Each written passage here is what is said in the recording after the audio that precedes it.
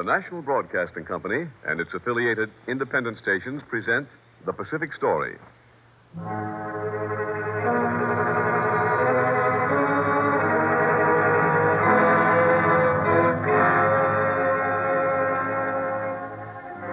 the midst of the fury of world conflict, events in the Pacific are taking on even greater importance.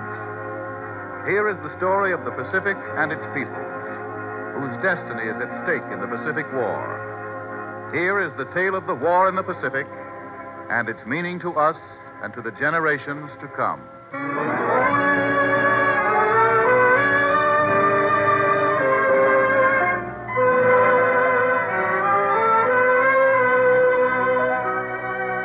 The Pacific Story, presented by the National Broadcasting Company and dedicated to a fuller understanding of the vast Pacific Basin. This broadcast series comes to you as another public service, the drama of the past and present of the millions of people who live around the world's greatest sea, where the East at last meets the West.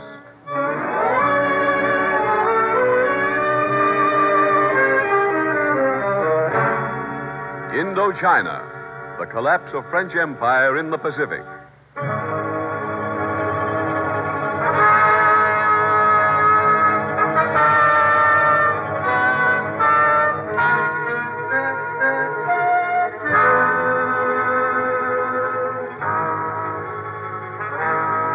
Southeast corner of Asia is one of the most coveted regions in the world, Indo-China.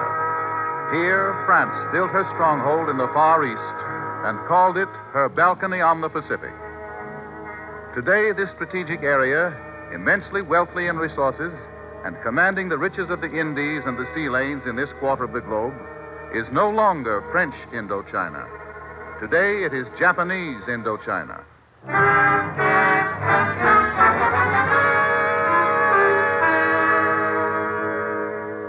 For years, Japan had kept an eye on Indo-China.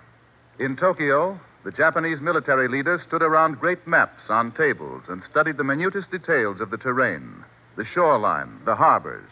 Air bases here, General, would be of greatest strategic value to Japan. In northern Tonkin, yes. We would then be in a position to bomb the economic and political basis of Chiang Kai-shek's government in Chongqing. It would also give us more effective bases against Burma Road. And against British Burma and Thailand. And here, control of this point would mean control of British communications between Hong Kong and Singapore. What is that, Admiral? Akamra Bay. Oh, yes. The new French naval base. Akamra Bay is one of the finest national harbors in the world. A Japanese fleet operating from this base could outflank the Philippines here, the British Malay states here, and the Netherlands Indies down here. What of the port of Saigon, Admiral, just south of Cam Bay there? Saigon is smaller in size than Cam Bay, but it is more important in a commercial sense. Then we should move to secure a dominant position in commerce at Saigon before the British can strengthen their defenses in the Pacific and before the United States can reinforce its Asiatic fleet. Then both Saigon and Cam Bay, Admiral, would be valuable in Japan's move to the south. They would be more than valuable, General. They are indispensable. Japan kept an eye not only on French Indochina, but likewise on the unfolding of events in the war in Europe after Hitler marched into Poland in 1939. By June 1940, when France collapsed, Japan was ready to move. The day after Marshal Pétain asked for an armistice, a Japanese spokesman made an important public pronouncement. The heavy traffic in arms from Indo-China into China must stop. For the past 5 months, heavy shipments have been made. Japan demands that the French government consent to the dispatch of Japanese inspectors to Indo-China for the purpose of making investigations of all goods going into China. If this traffic is not stopped, the Japanese army will wean Indo-China from hostility to Japan. They move very fast, mon general. I've been waiting for this. Here is the report, sir. Yes, let me see. The Japanese have now established inspection control stations at all our key points on the highways and railroads leading into China. Uh-huh. Incredible. They have taken 100,000 tons of Chinese supplies at Haiphong alone. Yes. And you see on the report there, that included 400 tons of medical supplies. Yes. And down there on the bottom, sir, you see there is a total amount stopped and taken by the Japanese. 150,000 tons of what they call war materials, including 2,200 motor trucks. Is there nothing we can do? Yes? The cable office come for you, monsieur. Merci.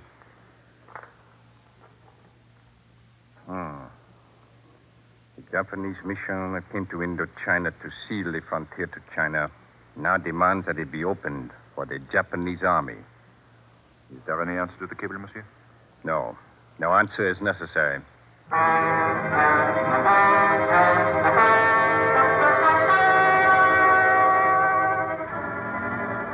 Standing against the pressure of Japan was Governor General Georges Catroux, then as today a supporter of the de Gaulle Committee. But within a week after the collapse of France, the Pétain regime ordered the removal of Catroux, sent Vice Admiral Jean Ducou to replace him. For more than a month, Catroux held on. It is a very difficult situation, with Admiral Decoux here and General Catroux not stepping down from authority. Whom are we to obey? They say General Catroux is looking to the British for help. Oh, but the British cannot help him now. Perhaps not. No. They have closed the Burma Road 3 days ago to appease Japan. Perhaps General Catroux believes that there might be some change in the international scene so that London can support him. If that should happen, he would be able to defy Vichy. Such a complicated state of affairs. Yes. He said that in... Have you seen the new order? Order? What order? Admiral Decoux has taken over. He is now Governor General. But what of General Catroux? He is gone. Gone? Gone where? Who knows? But it would be my guess that he has taken the only course that... General Catroux made a dramatic escape from Indochina, went first to London and then to Egypt to continue his fight with the fighting French. And now Indochina moved step by step into the camp of the Japanese. The Japanese have demanded and taken air bases at Lao Cai and Hanoi. Japanese troops crossed the border into Indochina at 3 important points just before midnight. The Japanese have captured a French general and 2,000 troops and forced the French to withdraw. The Japanese have secured a monopoly on Indochina's rice, rubber, and coal. This comes as a lifesaver for Japan, whose rice supply was dangerously reduced by the war. Step by step, Japan engulfed Indochina. In Hanoi, Admiral Decoux, the French Governor-General, sat in conference with Japanese Major General Raishiro Sumita, discussing these progressive steps. In Vichy, the loudspeakers announced, After long conferences, Japan and Vichy are now in complete accord and will cooperate in the defense of Indochina. Meanwhile, Frenchmen stood on the shore of Saigon and Cameron Bay and watched Japanese men of war and transports move into the great harbors.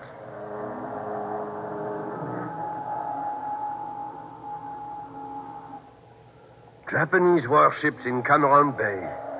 France has lost in the Pacific. Not only France. From this naval base and the one at Saigon, the Japanese fleet is now in a position to cut the British sea route from Hong Kong to Singapore and to intercept all fleet movements between Manila and Singapore. They may even sail into Singapore itself one day. We are seeing more than Japanese warships here. We are seeing the drawing of a new map of Southeast Asia.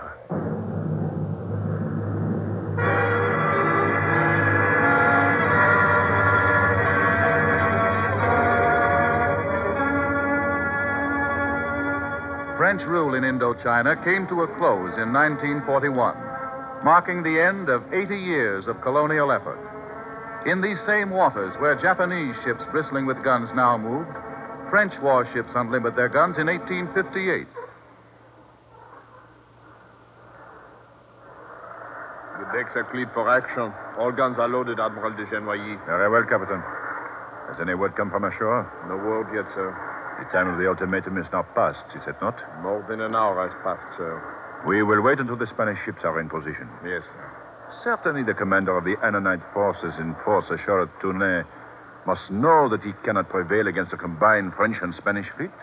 It is my opinion, sir, that neither the Annamite government at Wei nor the commander of these forts takes our ultimatum seriously. They will know we are in dead earnest this time. We have protested the treatment of our missionaries again and again. But each time the fleet has sailed away, they have renewed their persecutions. The Spanish crown has protested the death of missionaries as often as we have. Our mistake has been that we have done no more than protest. Admiral? Yes? Admiral de Genbraille? The Admiral of the Spanish fleet has signaled that he is in position and ready to fire. Captain. Yes, sir. Is there any trace of a boat coming out to this flagship? None, sir. Very well. Lieutenant, signal the Spanish Admiral to open fire whenever he is ready. And, Captain? Yes, sir. Give the order. Open fire. Yes, sir. All guns ready. Fire!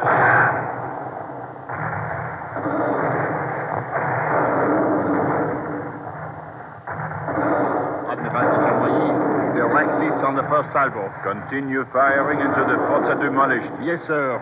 Ready. Fire!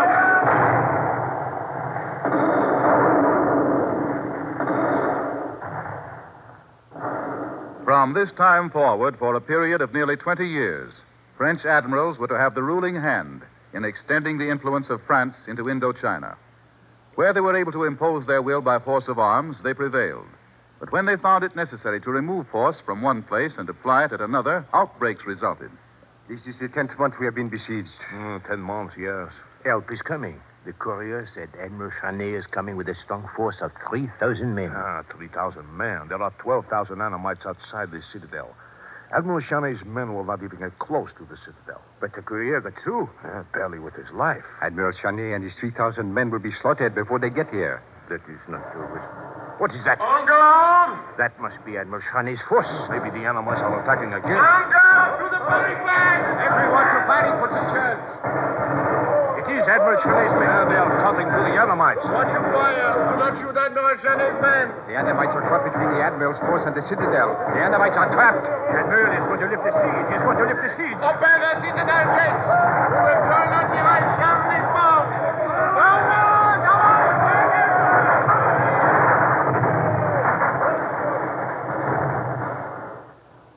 Through this victory, Admiral Chaney forced through a treaty with Annam and won 3 Cochin China provinces and a money indemnity for France. France was gaining a foothold in Southeast Asia. Now, French traders were making inroads far beyond the limits agreed upon between France and Annam. The friction that had subsided grew again, and another French admiral, Admiral Dupré, then Governor General of Cochin China, sent for a brilliant young officer, Francis Garnier. Come in, Monsieur Garnier. This must be important, Admiral Dupré, to bring me all the way from Shanghai down here to Saigon. Oui, it is. Your work of exploration can be done at any time. You mean, Admiral, that what you have in mind must be done at once? Oui, immediately. Recently, Jean Dupuis, a French trader, sailed up the Red River. He proved the navigability of the Red River to China's southern provinces. He went all the way up to Yunnan. That was contrary to France's treaty with Annam, was it not? Our treaty makers were not far-sighted enough. What do you wish now, Admiral Dupré? Alors, in order to reach China's southern provinces, we must go through Tonking. As you perhaps know, there is now widespread revolt in Tonking against the government at Hue. You wish to move into Tonkin? If France does not, Britain may intervene. And if Britain should gain control of Tonking, Britain would hold the key to South China and would endanger our position on the peninsula. Alors, I will outfit an armed expedition for you, Garnier. I will lead no such expedition. Oh, you are against France taking Tonkin? I am against taking it by force. Sure. What do you propose? The capital at Hue is insecure. I believe it will yield without resorting to force. You must have a show of force. A small number of troops, perhaps. How many? 200, perhaps. Not more. 200? That is not enough to take any sort of a stand against the opposition. With 200 French soldiers and a few Annamites, young Francis Garnier set sail for Hanoi. He found Hanoi buzzing with military preparations to close the Red River to commerce and to resist the French forces. Take this ultimatum to the commander of the Annamite forces in Hanoi. Inform him that if the Red River is not immediately open to commerce and Hanoi disarmed, that I will storm the citadel. The ultimatum went unheeded. Francis Garnier attacked.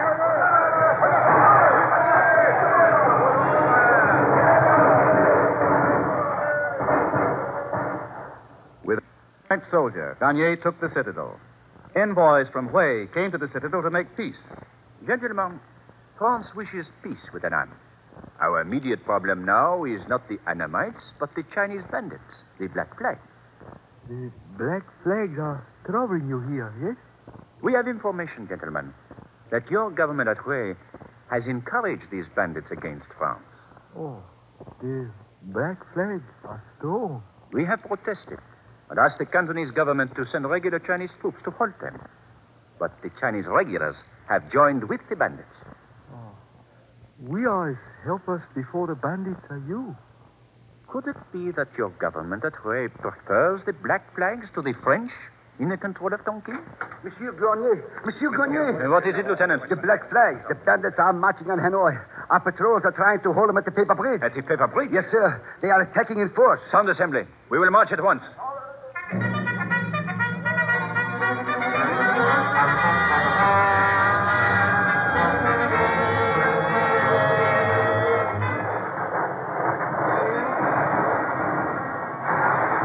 There is the paper bridge ahead of us, sir. Yes. The troops are deployed and ready, sir. Very well. You take the left flank, and you, Lieutenant, take the right. I will take the center.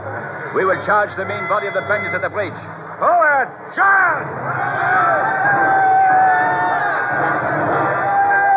Drive them back from the bridge! Right, platoon! Close it up! Monsieur Garnier! Monsieur Garnier! Help! Monsieur Garnier is shot! Help! He's dead! He's dead! Monsieur Garnier is dead!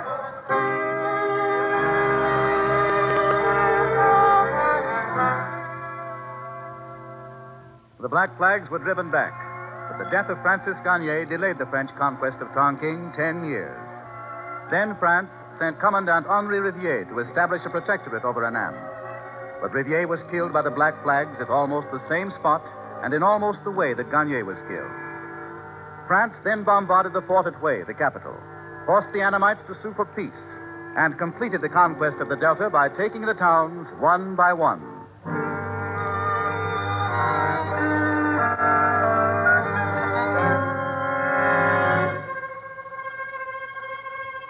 Then France was to sow the seeds of trouble, which was to harass her for the next 40 years and more.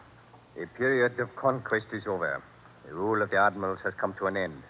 Now, we must substitute civil administration. Monsieur, my committee has a study, and it is our conclusion that we must form the colonies in our own image in order to better them.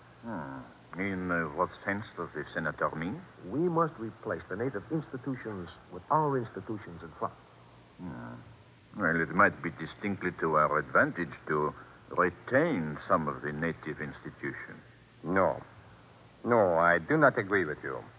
You feel, monsieur, that the natives are not capable of contributing to French culture? We must lead the natives from their darkness to the light of French culture. Yes, and we must start by substituting the French language for their language. Oblige the natives to learn French in place of their own language? Precisely.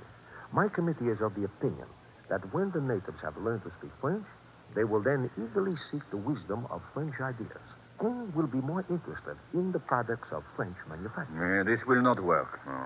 We believe it will work. The only way to eliminate the difference in thinking between the French and the natives is to replace the native institutions and education with ours. Monsieur, on the basis of our study, I propose that we submit a resolution to provide that French education.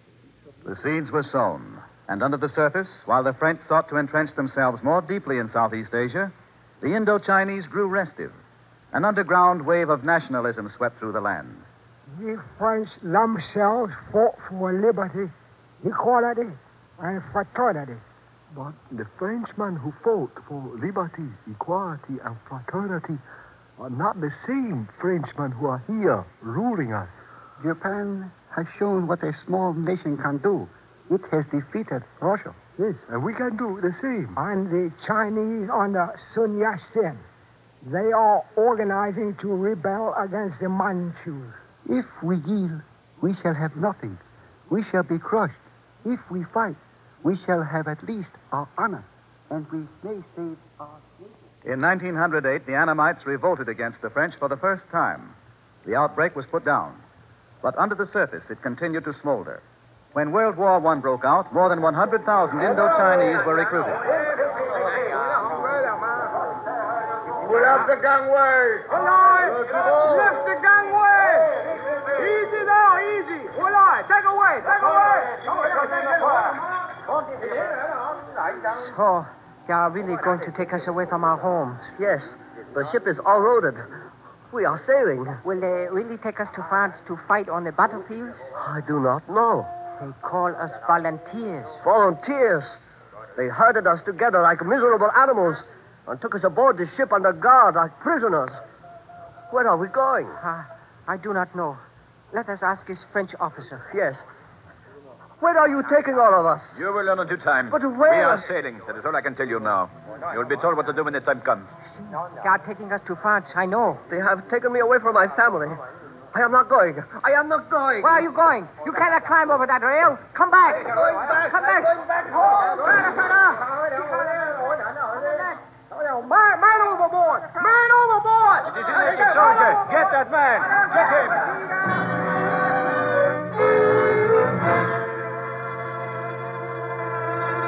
The Indo-Chinese volunteers distinguished themselves on the battlefields of France, but those who came back returned to conditions little better than those they had left. To fight for their rights, various political parties took form. The Nationalist Annamite Party, much like the Chinese Kuomintang, a communist party, and several lesser parties. In secret places, they prepared arms and ammunition. Some of their money for operation was secured by outright banditry. Now and again, accidental explosions of bombs drew attention to them. The police hunted them down, but they continued to operate underground and to prepare for the day when they would strike.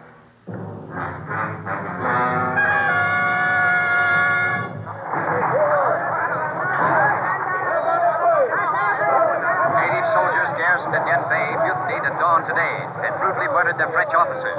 Dien Bay controls the Red River Valley and is of great strategic importance.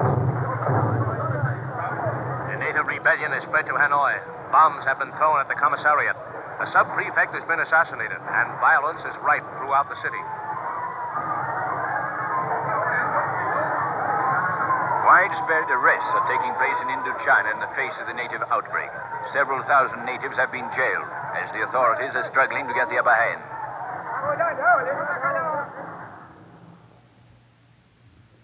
It is time that we re-examine our policy toward the institutions of the people of Indo-China.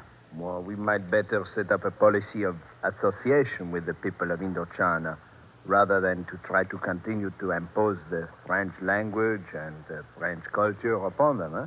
And what do you suggest, Mr. Chairman? That we govern the natives by operating through framework of their own laws and customs. That would mean the relaxation of the teaching of French. Well, we should have learned by this time that the wise course is to put the emphasis in primary education on the vernacular rather than on the French language. With this policy, the French and the peoples of Indo-China drew closer together. The French, through their extensive research, uncovered the wonders of the cultural heritage of Indo-China. The Indo-Chinese recognized the great value of the French doctors in the fighting of tropical diseases.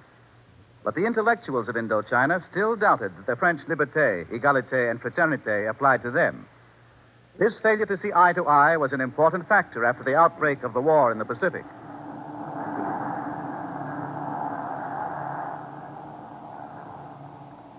There is another squadron of planes, mon général. Yes. Thailand planes, are they not? Yes, sir. They are violating our borders without regard for our rights. Thailand knows that Japan is putting pressure on us. I think Japan is using Thailand against us. This is an old quarrel with Thailand. They are teaching their school children that parts of Indo-China belong to them. And Thailand is building up her armed forces day by day. Yes, and we have only 27,000 regular troops. And Thailand has at least 60,000. And many reserves. A growing air force, navy. Air force? I am certain Thailand is getting planes from Japan. We can do nothing about that. Well, General, if they outnumber us, we must get reinforcements. Reinforcements? Reinforcements would have to come from France itself, or from other parts of the French Empire. This is impossible now. Are we to have nothing to fight with? Below us, there in Camera Bay, We have the cruiser La Montpiquet, 4 dispatch boats, and 10 gunboats. That is little out here in the Far East alone. We must use what we have and make every move count. General, there are some more Thailand planes. Yes. One of these days, they will do more than simply fly over us. We must make every effort. The friction increased between the two neighbors, Indo-China, China, and Thailand. Charges continued that Japan was fomenting the conflict. Developments came rapidly.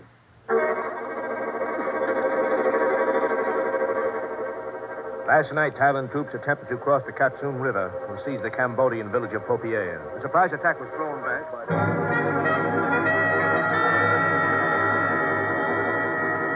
Japan has sold 25 bombers and 33 pursuit planes to Thailand. Violations of the border continue as...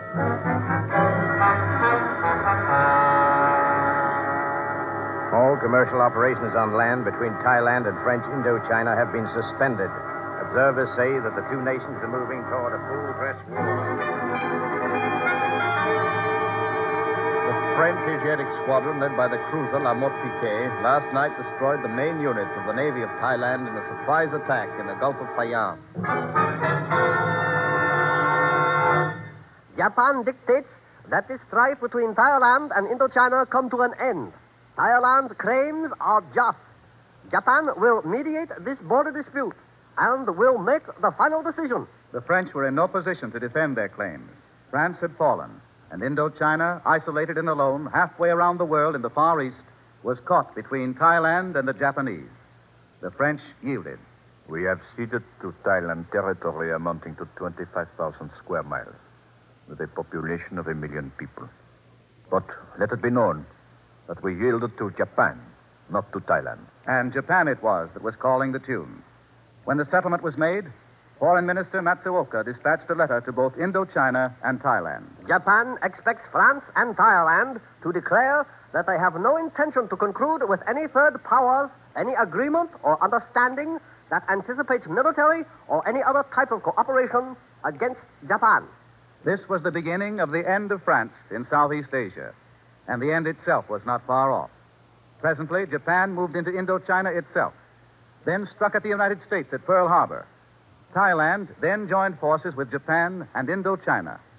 France's balcony on the Pacific dropped like a ripe plum into the lap of the Japanese.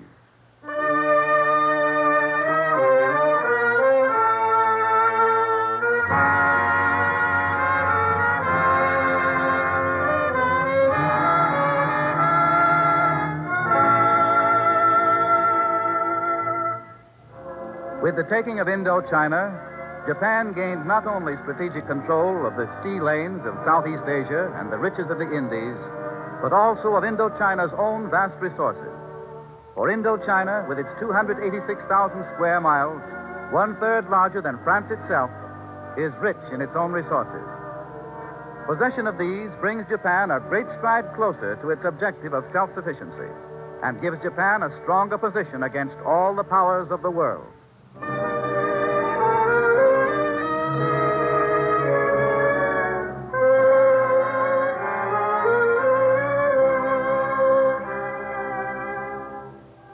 You have been listening to The Pacific Story, presented by the National Broadcasting Company and its affiliated independent stations as a public service to clarify events in the Pacific and to make understandable the cross currents of life in the Pacific Basin.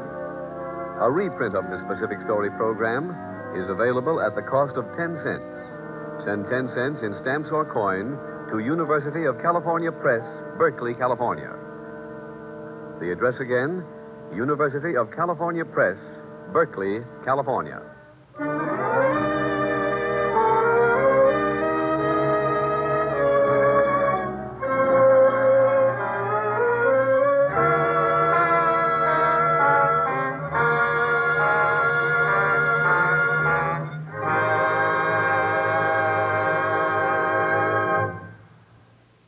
The Pacific Story is written by Arnold Marquis. The original musical score was composed and conducted by Thomas Peluso. Your narrator, Gaines Whitman. Pacific Story was presented from Hollywood. This is the National Broadcasting Company.